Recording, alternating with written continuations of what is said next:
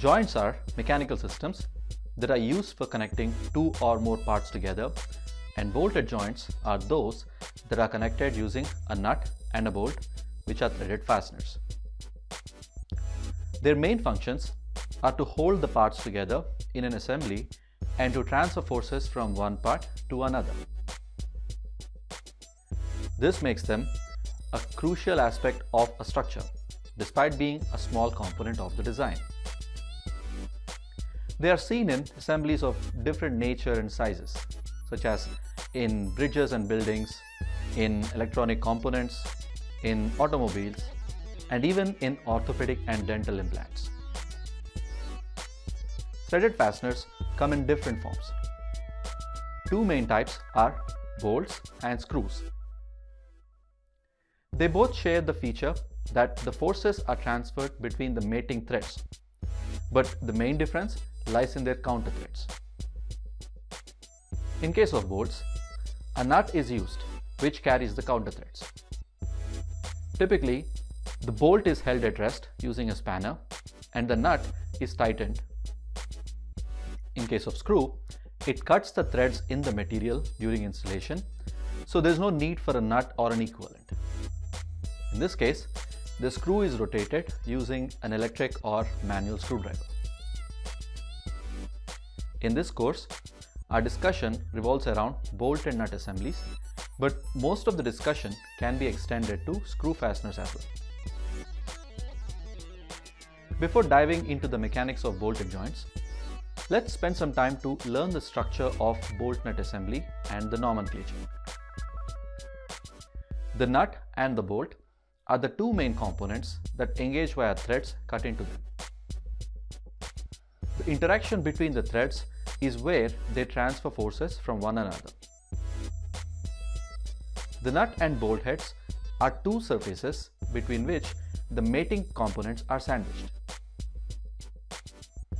The portion of the bolt between the nut and the bolt heads is called as the grip length, and this is the load-bearing portion of the bolted joint. Now, let's focus on the threads of the bolt. The threads of the bolt is where the loads are transferred, and their dimensions is crucial to designing bolted joints. Three important terms related to threads are the lead, the pitch, and the number of leads. Lead is the distance advanced by the bolt along its axis for one full rotation. Pitch is the distance between the crests of two adjacent threads.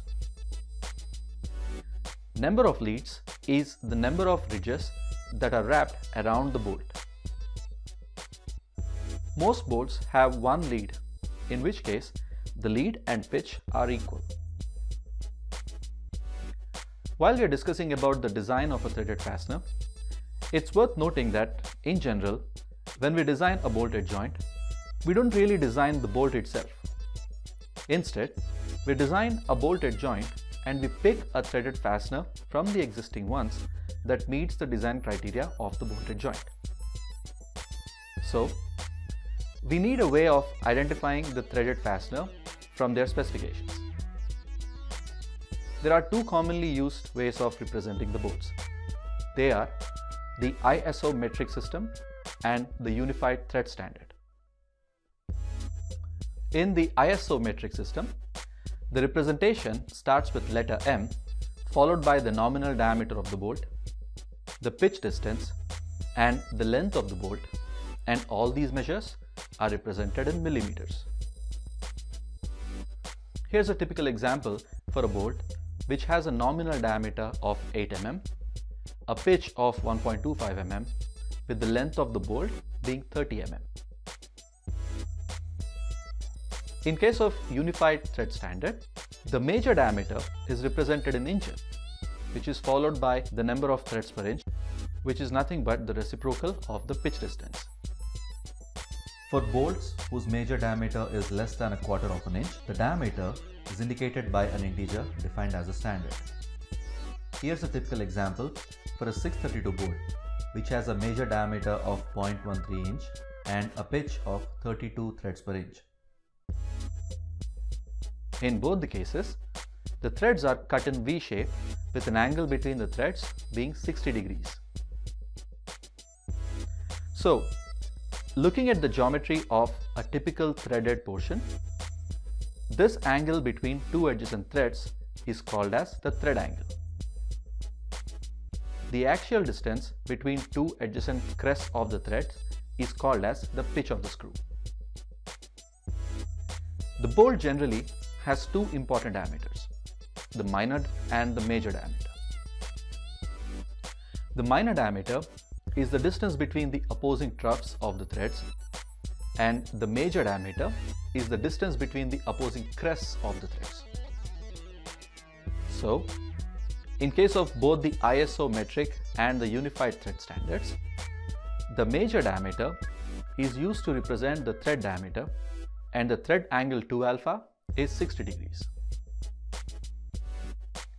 Another important measure of diameter, which is considered as the effective diameter, is called as the pitch mean diameter, which is generally halfway between the minor and the major diameter.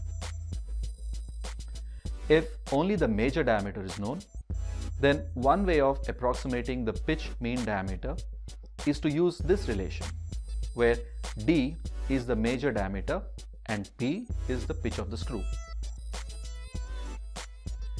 Now that we've learned the nomenclature of a bolt nut assembly, let us now shift our focus to a bolted joint. A typical bolted joint consists of two parts or components that are sandwiched between a nut and the bolt. The bolt head and the nut remains in contact with the components and transfers the forces between them. When we tighten the nut by applying torque, it climbs the length of the bolt and applies compressive forces on the sandwiched plates and presses them together. As a result, the bolt head and the nut experiences forces in the opposite directions.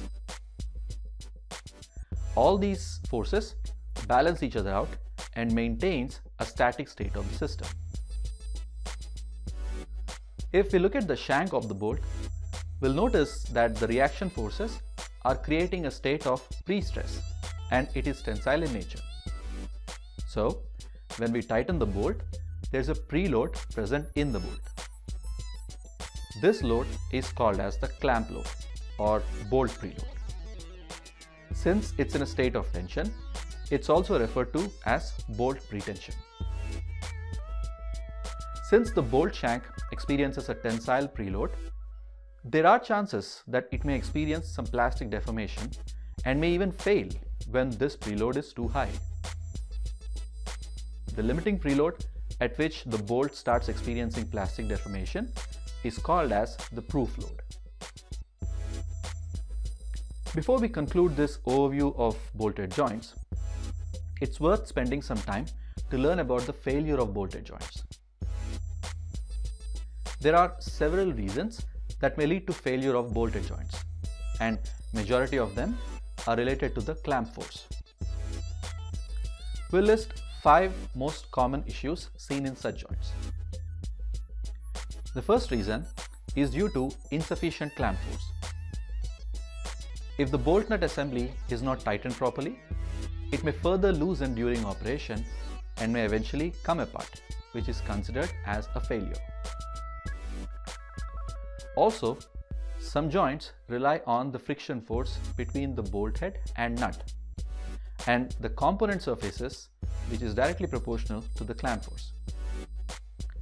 Such joints can fail due to very little friction. Another reason for failure is due to excessive clamp load. If the bolts are over-tightened, then shank may experience some plastic deformation, which will reduce its stiffness and may eventually fail in tensile mode if it's loaded up to its ultimate strength. Tension is not the only state of failure in bolts. In some joints that support shear loads, the bolt may fail in shear mode too when the external shear load is too high. It's important to make sure that the shear plane passes through the shank of the bolt and not through the threaded section. Fatigue failure is another cause for bolted joint failure. This is dangerous as it will appear without any signs. This occurs due to the cyclic loads that the bolts are subjected to. The fatigue can also be accelerated when the bolts are loosely connected. Finally, thread stripping is another mode of failure. When there's too much friction or adhesion between the threads, then they may shear and fail when torque is applied. Since threads are the critical load-bearing elements of bolted joints, their failure may lead to the failure of the bolted joint. This can be avoided by properly lubricating the threads before applying the torque. These are just some forms of bolt failures, but we can see how the preload present in the bolt plays a crucial role in their performance and reliability.